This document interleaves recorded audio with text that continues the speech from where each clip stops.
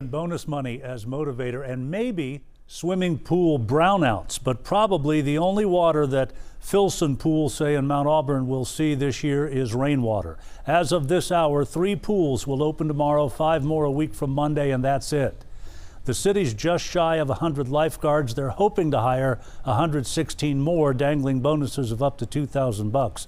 But short of that, they're thinking brownouts like the fire department had to do years ago, staggering days that the 8 pools are operating, limiting the hours in order to get a few more running in some other neighborhoods, as you might expect. The spreadsheet on doing that comes with an Olympian degree of difficulty. So we're working on how to schedule those pools, which pools would be covering other pools. It's a big puzzle because we've got lifeguards that don't drive and rely on parents and other transportation. So it's a big puzzle that we're working to fix. CRC is looking at Dickman Pool and Sailor Park and the Mount Washington Pool as the next 2 in if they get enough lifeguards. They say they're going to keep at it well into the swimming season. John London, WLWT News 5.